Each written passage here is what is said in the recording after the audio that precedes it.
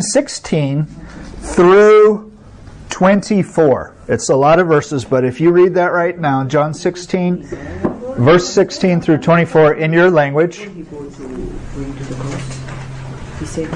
Okay, so what I want to do is I'm going to review. Sorry that's so loud. It'll be done. Okay. So Jesus has just been telling them, as we've been reading from chapter 14 on, he starts talking to them about how he's going away. And he keeps repeating himself over and over again. Because they don't believe what he's actually saying. Because they were good Jewish people, the disciples. They knew the prophecies that the Messiah, the Savior, would come and set up a kingdom on the earth. So they believed those prophecies. But what they didn't understand was that Jesus has two comings in which he will bring the kingdom.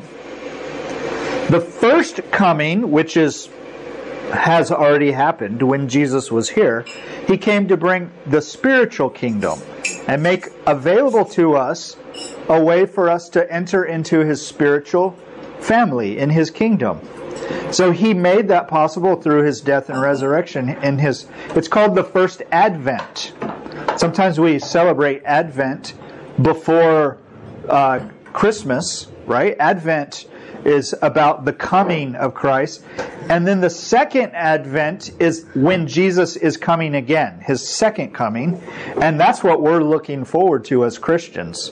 So Jesus starts telling them, I'm going to go away, and in a little while I'm coming back. And if you remember last week, I talked about a little while in Jesus' language and his ways. It's not always a little time like we think. Do you remember when we talked about... There is a time. Yeah, so Jesus said in a little while, and it's been 2,000 years since his first coming. Well, to us, that's a long while. That's a long time. But to Jesus, the Bible says a day to the Lord is like 1,000 years, or 1,000 years is like a day. It's like nothing. It's just a breath away. You know, like for my sons, like Elijah is 11 and Noah is 14. If I say, you know, it wasn't long ago when you were just born. Now to Noah, I mean, it feels like yesterday when you were born. Well, to him, it's like, that was forever ago. I'm 14 now. His whole life, because that's all he's lived, a short time to me is long to him. Well, think about God to us. So, when he says, I'm coming soon, 2000. Well, Lord, it's been 2,000 years, and you said you're coming soon. So, okay, so when you just read there that passage, he's talking about, I'm going away, and a little while I will come. And then they start asking, what is he really saying? Okay, and then we read in there, if you look at verse 21, when a woman is giving birth, she has sorrow because her hour has come, but when she has delivered the baby, she no longer remembers the anguish or her pain for joy that a human being has been born into the world. So Jesus is actually starting to help them understand. He's actually talking, I believe, from this passage, he's actually giving them insight into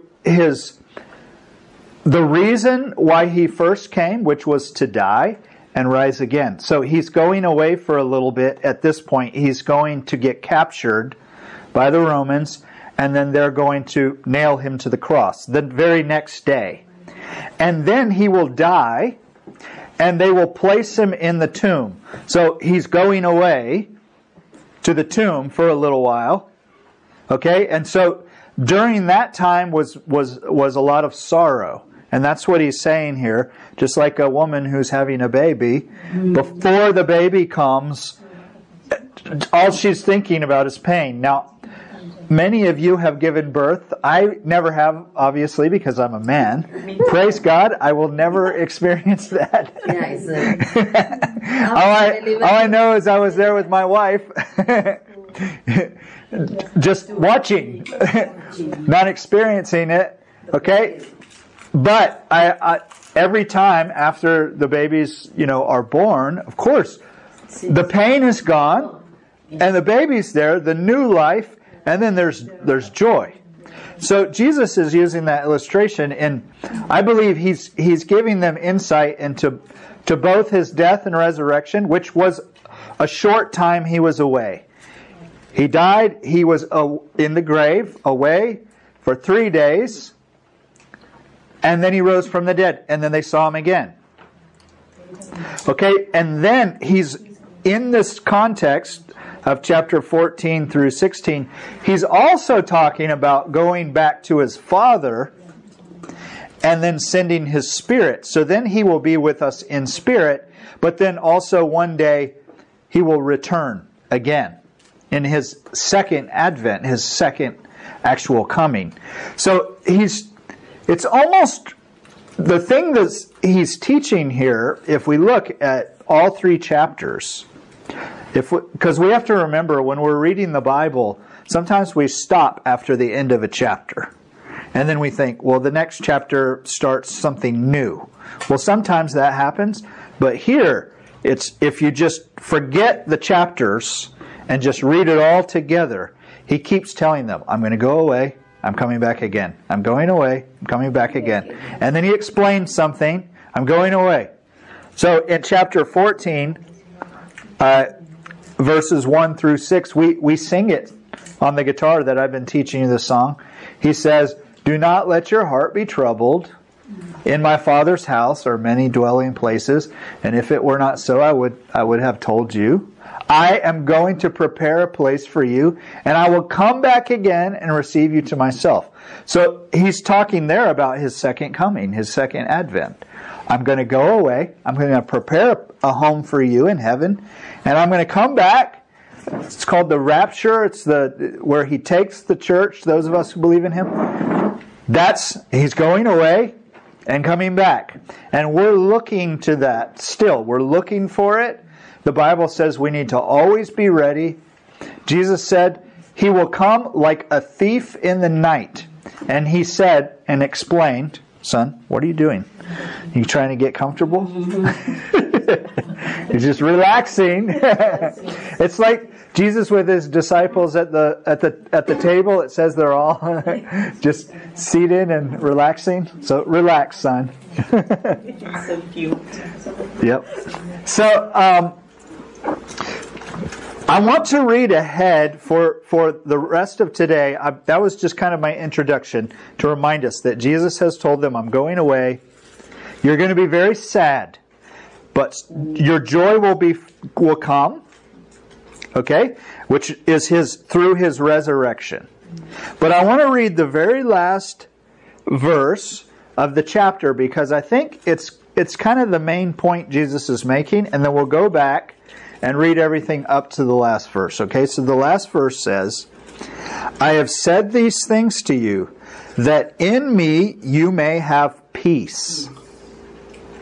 Okay? In the Hebrew, this word is shalom.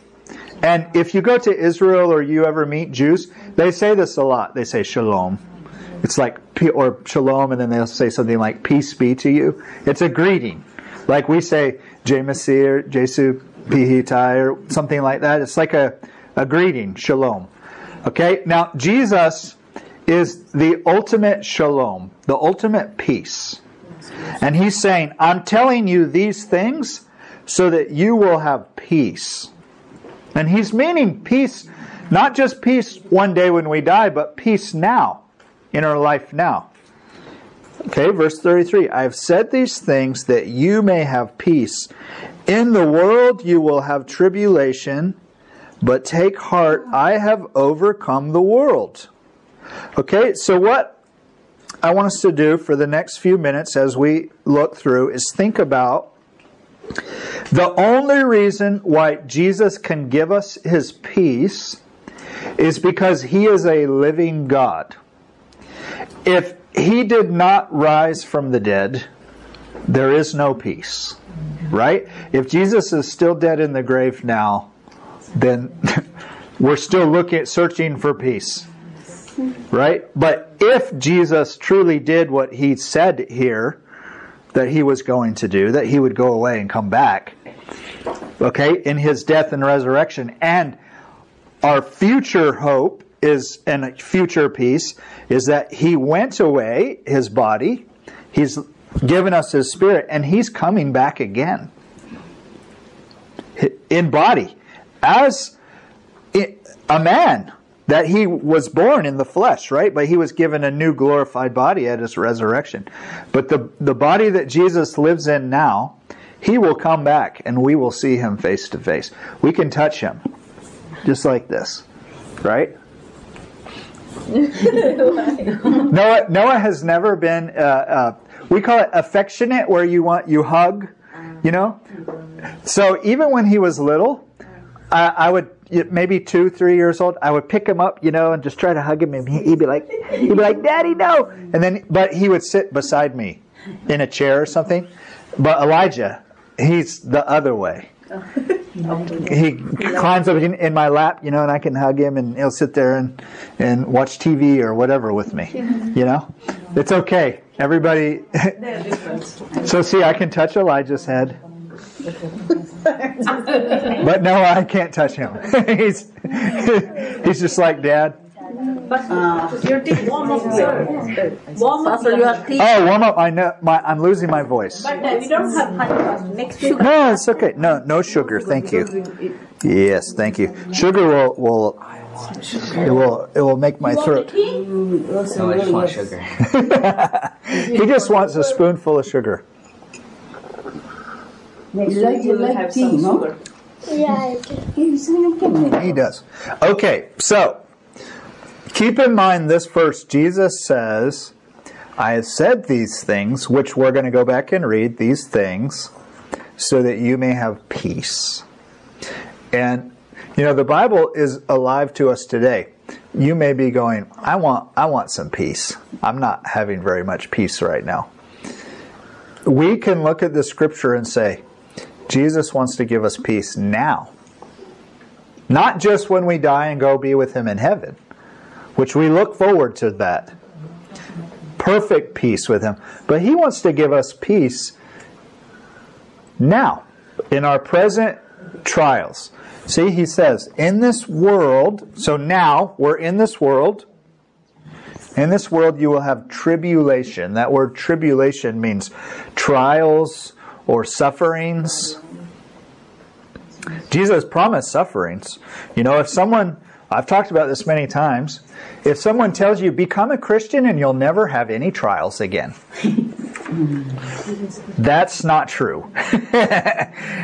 And some people, they think this, if I become a Christian, I'll get rich, I'll never have any problems, everything will be good. So then they say, okay, I'm Christian now. And then what? One day later, something bad happens? Maybe 1 hour later? Something, your employer mistreats you, or something, you know? Tribulation, your church gets burned down, something. If we say, well, I'm only going to be Christian because I want in this life no troubles or tribulation, well, Jesus said you will have it. But he says, take heart, I have overcome the world. So we can have peace in the middle of our tribulation. Okay? So let's go back and see, well, what are these things he says that he's telling them so that they can have peace? Because we need peace in our lives. It's something that we have to go to Jesus for daily. Because one day you may have peace in your life, and then the next day something else is going to come, some other trial, and then we need Jesus to continue to give us more of himself and give us more peace. Like we talked about how Jesus is our daily bread. He's the one, just like food, we have to eat every day. He's our daily rice. For those of you who eat rice every day, right? Jesus is our spiritual rice, or bread, as he says, I am the bread of life. Okay, so let's go back to verse 25. Okay? He says, I have said these things to you in figures of speech. Now, he's talking about many of things that he's taught them over their time of knowing him. Jesus taught it many times in what was called a parable. A parable is a heavenly story with an earthly story with a heavenly meaning. It is a good way I've heard it put, what a parable is. So an earthly story with a heavenly meaning. And Jesus would tell these stories, and then his disciples would say, Why do you say things in parables? And Jesus said, so that those who are blind, so they don't understand, but you, so that you can see. Okay? People that reject God and they don't want anything to do with God, they don't understand. But if we want to know God and we want to see the truth, then He, through the Holy Spirit, will begin to reveal things to us. So He's telling them, hey, up until this point, I've said many things in figures of speech, like things that are hard to understand. But now He's going to just say it real plain so they can understand.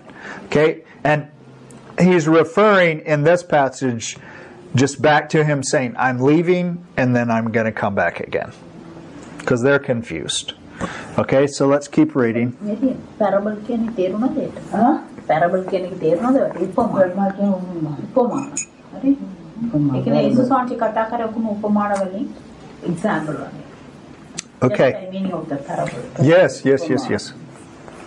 Okay, so let's look at so verse 25, I have said these things to you in figures of speech. The hour is coming when I will no longer speak to you in figures of speech, but will tell you plainly about the Father.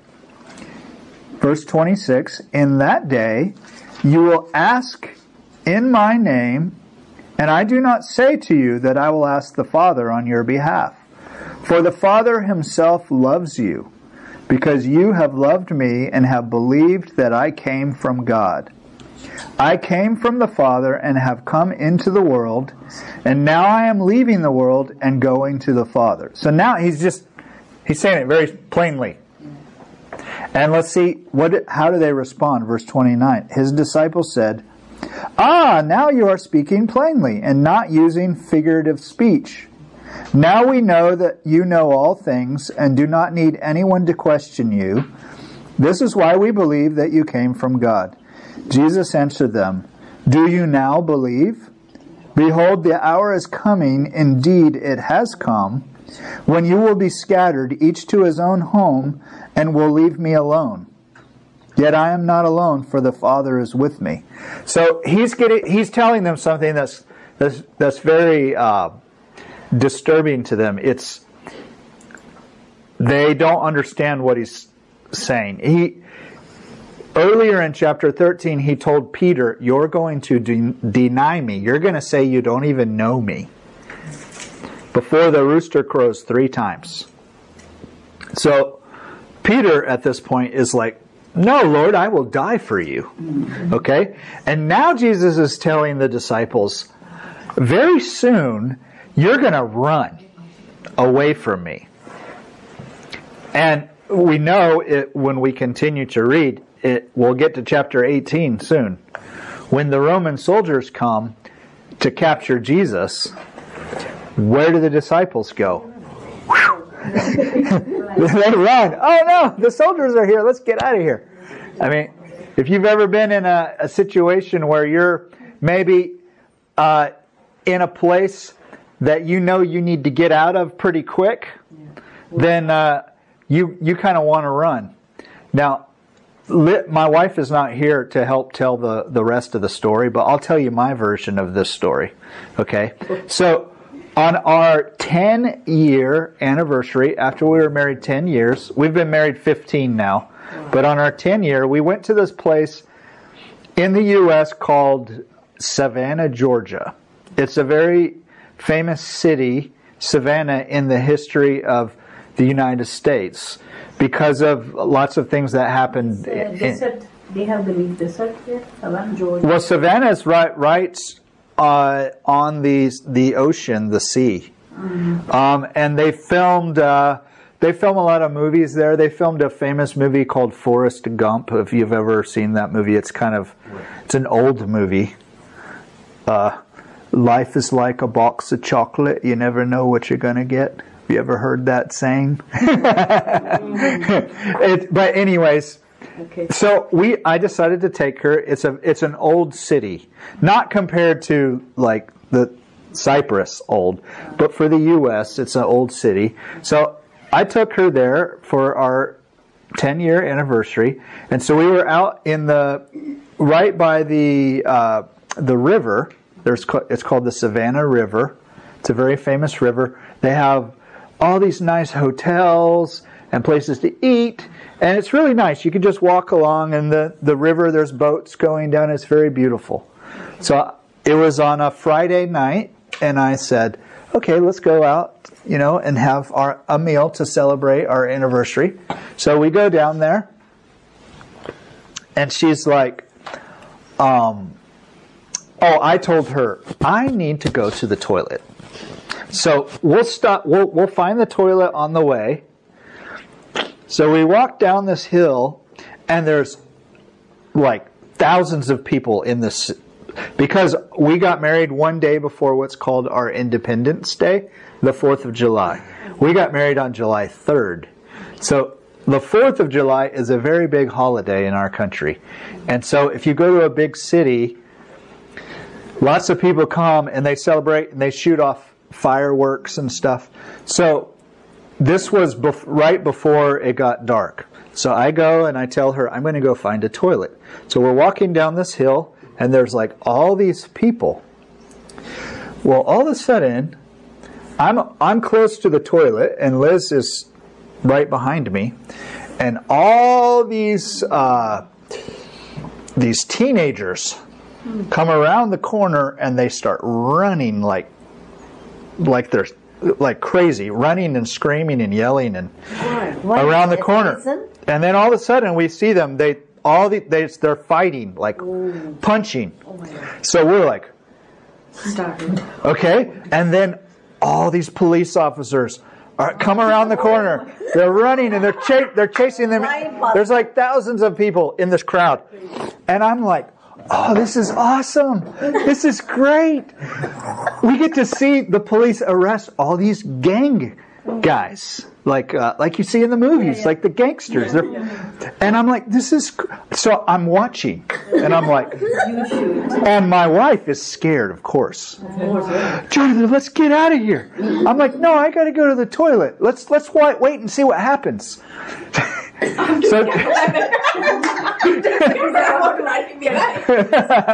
So she's like, no, let's go, let's get out of here, I'm scared.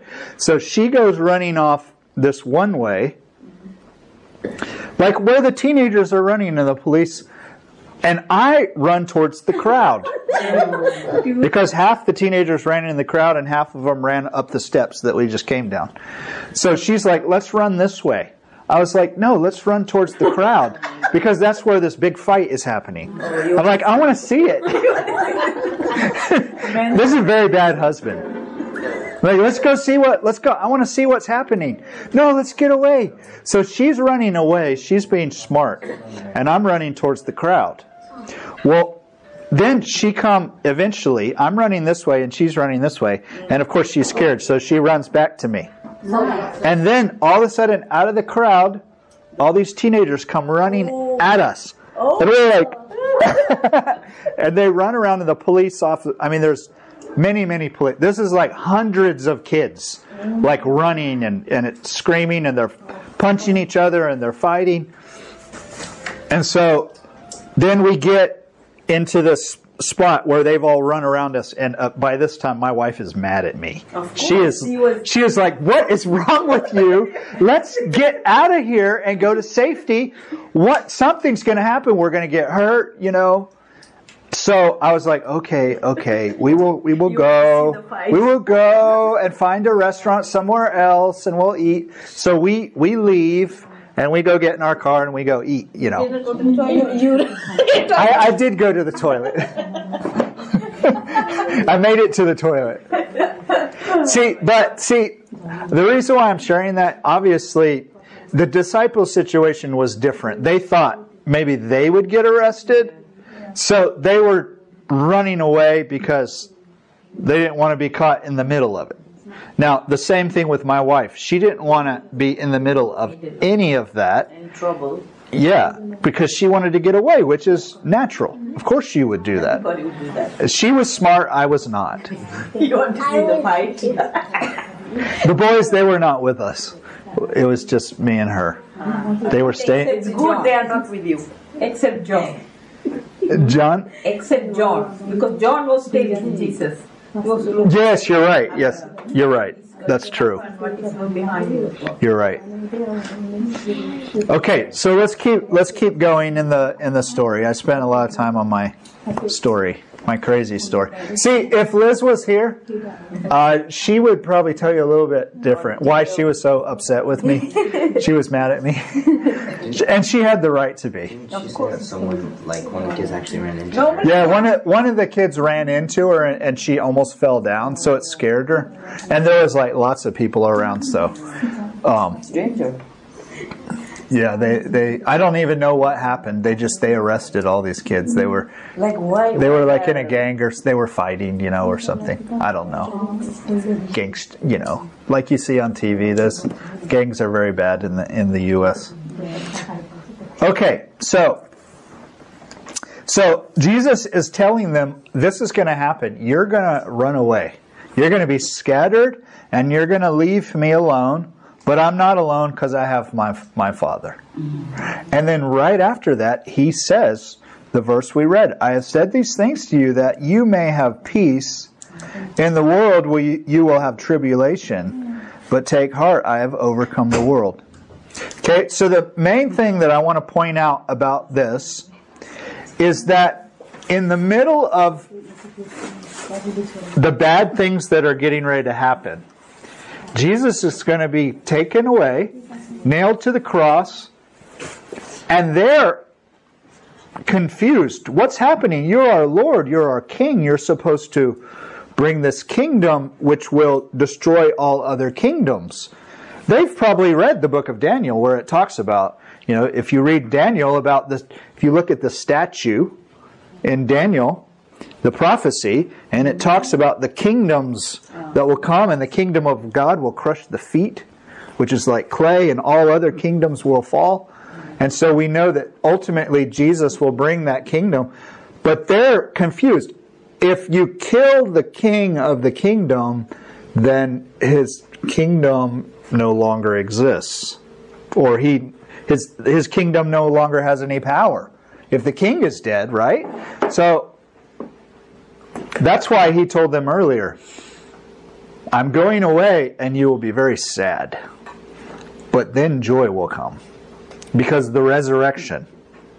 So our joy is ultimately in the resurrection of Jesus. And our peace that he says here is in his resurrection and knowing that he's coming again. If Jesus is not alive, if he's still dead, then there's no kingdom coming. If you kill God, which you can't, unless he allows it, Jesus is called God the Son. Ultimately, it was his plan, but they don't understand that at the time. It was his plan that he has to die to take our sins away, to make a way for us to be forgiven, and then he will rise from the dead. And then he only lived on the earth for 40 more days. And he says, I'm going to go. And I'm going to send you my Spirit. And he will be with you. And he will not leave you as orphans, as we looked at in chapter 14. And he says, and I'm coming back again. So our hope and our peace is that Jesus is coming again. He says, in this world you will have tribulation, but take heart, I have overcome the world. So our peace right now, where we're living in this world, in our present trials and tribulations and sufferings, is the hope of knowing that Jesus is coming again. Right? We can have peace knowing that no matter what we're going through now, it will end one day. It will. Sometimes you may feel like, I feel like my life, the way it is now, it's just going to always be this way. Not forever. It will end one day. Jesus is coming. He may come in my lifetime, in your lifetime. He may not. He said, I'm coming soon. He said, be ready. And as I was mentioning before, he said, I will come like a thief in the night. And he says, a thief, when he comes to rob you, does not tell you ahead of time he's coming, right? Hey, at midnight tonight, I'm coming to rob you. Get ready. No, it happens. Nobody knows. Right? I was robbed 2 times in the U.S. Very bad. Me too. Not me, like our whole family. Your whole family? Yeah. Me, Yeah. My sister and my mother. My father, he's... Yeah, did the robber call you up and say, Ambika, I'll be there in 3 hours? We were not it's very bad. Same with me. I mean, I woke up one morning, I walked outside, and I had to blink like this because I was like, I owned a business where I had a big truck, and then I had this thing called a trailer with I owned a gardening business, landscaping. I had all this stuff. I think I shared this with you before. And I walk out there and I look at my truck and I'm like, where is everything else? It's gone. I mean, the whole trailer, the lawnmower, I had a $7,000 lawnmower on there. You never heard the noise? No, I was asleep in bed. I woke up early because I was going to go. Yeah, but you never even lead a bit. I did not hear anything. At night, how maybe... It was like, whoever did it, they were very good and quiet. But you can ask you can ask my sons. I can sleep through anything. They were probably loud and noisy, but I didn't hear it. I didn't hear it, you know. I cannot. Noise. So they came and just took everything. The police never found them. Couldn't find. I want to encourage you, as I was reading through, and of course I'm praying each week as I'm studying and saying, Lord, what are you saying? But I feel like God is showing me that Jesus just wants to let us know that He brings peace. And our peace comes from knowing that He is alive. He's not dead. God's not dead. Okay, He rose. He went away. He died. He went away. He rose from the dead. He came back to life 3 days later. Then He went away again. And one day He's coming back. And He says, take heart, I've overcome the world. He's overcome the world. Many times when Jesus uses this word, it means the world that is ruled under the power of Satan. Because Satan is called the prince of the power of this world. God has given him access, and Satan has his own kingdom, the kingdom of darkness. And God has allowed him for a short time to rule this kingdom. And Jesus came to set us free from the power of that kingdom. So when He says, I've overcome this world, He's talking about that worldly kingdom of Satan and Satan's rule. So death, separation from God, shame, all that Satan brings into our lives, Jesus came to bring us out of that kingdom into the kingdom of light. So our hope is in the resurrection of Jesus and in knowing He will come back again soon. Right? Yeah. So He said we always need to be ready. Every day, if there's things in our lives that we need to repent of, we need to go to Jesus and say, Lord, forgive me. I turn to You, and be ready. And look forward to His return every day.